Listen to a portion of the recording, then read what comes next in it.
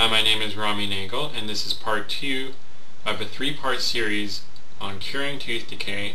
In this part, we're going to review the research of the dentist Weston Price. In 1931, Weston Price traveled to the beautiful Lowenschental Valley in Switzerland. People of the Lowenschental Valley make up a community of 2,000 and have been a world unto themselves. They have neither physician nor dentist because they have so little need for them. They have neither policeman nor jail because they have no need for them. The nutrition of the people of the Lowenschental Valley, particularly that of growing boys and girls, consists largely of a slice of whole rye bread and a piece of summer-made cheese about as large as the slice of bread, which are eaten with fresh milk of goats or cows. The natives of the valley are able to recognize the superior quality of their June butter, and without knowing exactly why, pay it due homage.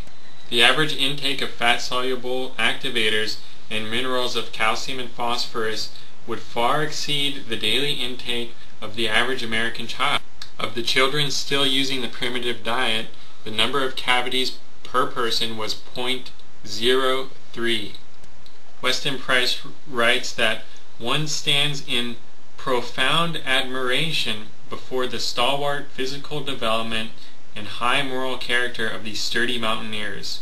The superior physical development of the isolated Swiss is contrasted to the pinched and shallow and even deformed faces and distorted bodies of the modernized Swiss. White flour products, marmalades, jams, canned vegetables, confections, and fruits are all imported to the area, and only a limited supply of local vegetables is grown locally. Weston Price examined over 2,000 teeth in the modernized district and found that 25.5% of these teeth had been attacked by tooth decay. Later, Weston Price traveled to the islands of the Outer Hebrides off the coast of Scotland. He writes that stories have long been told of the superb health of the people living in the islands on the Outer Hebrides. The basic foods of these islanders are fish and oat products with a little barley. Oat grain is one of the cereal which develops fairly regularly, and it provides the porridge and oat cakes which in many homes are eaten in some form regularly with each meal. The fishing about the Outer Hebrides is especially favorable, and small seafoods including lobsters, crabs, oysters, and clams are abundant. An important and highly relished article of the diet has been baked cod's head stuffed with chopped cod's liver and oatmeal.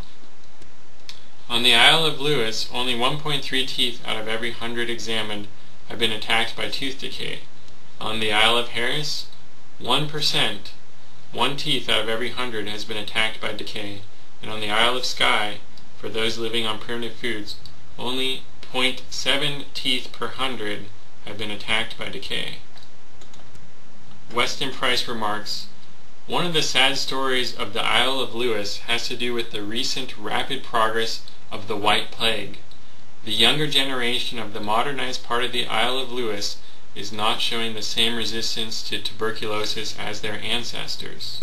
The reason why the younger generation has lost their immunity to tuberculosis has to do with a change in their nutrition." In this photograph of two brothers, you can clearly see that tooth decay is an environmental condition. The brother on the left has excellent teeth, and the one on the right, rampant tooth decay. The boys are eating at the same table. The older boy on the left with excellent teeth was still enjoying primitive foods of oatmeal and oat cake and seafoods with some limited dairy products. The younger boy, seen on the right, has extensive tooth decay. Many teeth were missing, including 2 in the front. He insisted on having white bread, jam, highly sweetened coffee, and also sweet chocolates. His father told me with deep concern how difficult it was for this boy to get up in the morning and go to work. The typical foods available that promoted tooth decay are angel food cake, white bread, sweetened fruit juices, jams, confections of every type, canned marmalades, and canned vegetables. On the Isle of Lewis, out of about 100 individuals, approximately 25 already were wearing artificial teeth.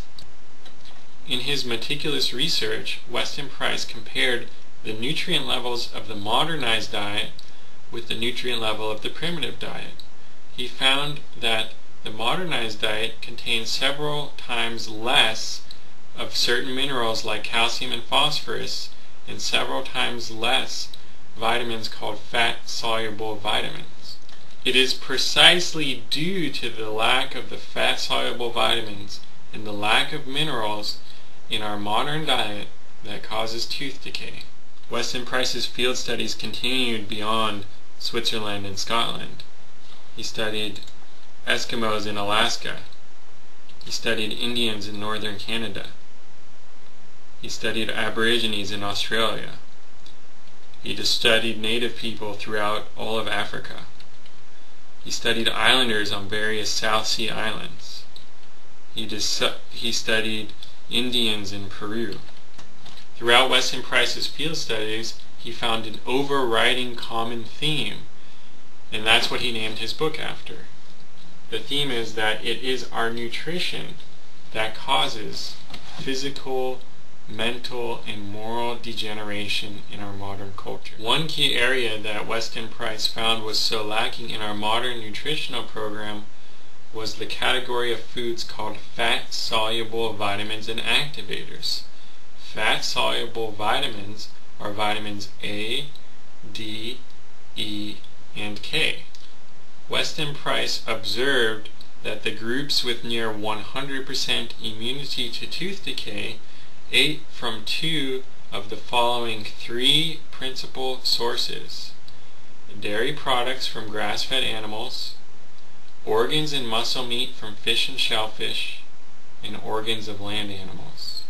The groups using the fat-soluble activators in liberal quantity had no more than 0.5% of all teeth having ever been attacked by tooth decay, while those using the fat-soluble activators less liberally had up to 12% of teeth attacked by dental caries. Indigenous groups of people who ate liberally from the mineral phosphorus and liberally from foods containing the fat-soluble activators had 100% immunity to tooth decay.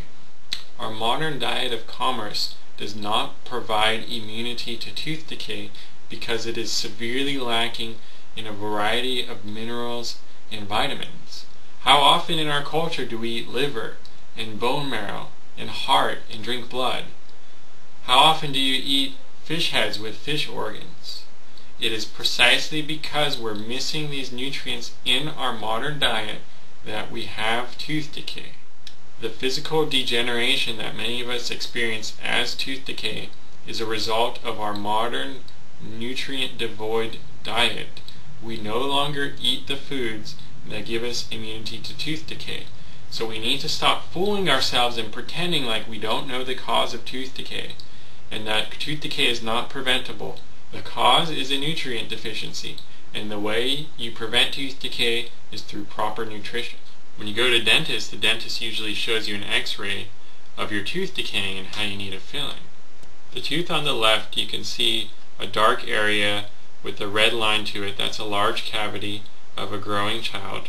Below that is the tooth pulp exposed to the mouth. On the right, you see the same tooth after a nutritional program. The blue line on the right points to a temporary filling. The green line in the middle points to new secondary dentin, so the tooth actually grew a new layer on this nutritional program loaded with fat-soluble vitamins and activators.